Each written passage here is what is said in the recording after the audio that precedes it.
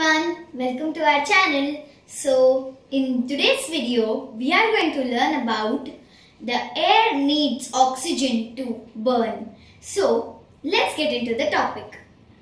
Before that, let's do a small activity to understand.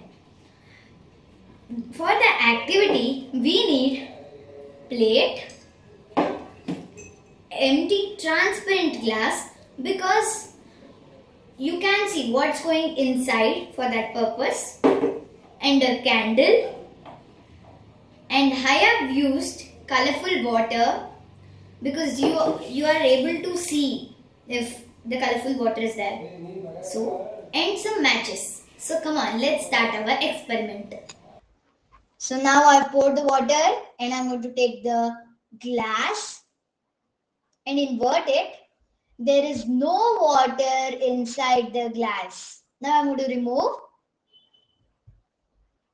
So now I'm going to light the candle.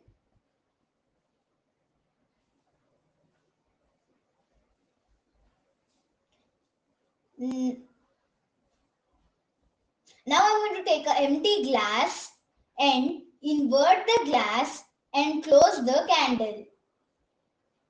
So now the lightning is off. Now it's offing.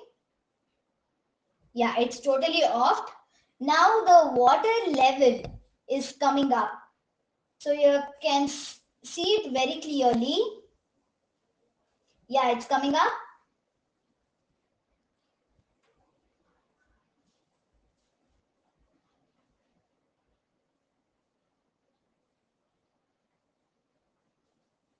Yeah, now I'm going to remove the glass. You can see there air pressure was there.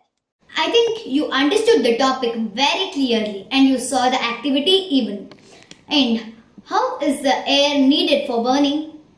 Air in the atmosphere contains about 21% of oxygen, and most time fire need at least 16% of oxygen contained to burn. So, how does oxygen help in burning? Oxygen supports the chemical process that occur during fire.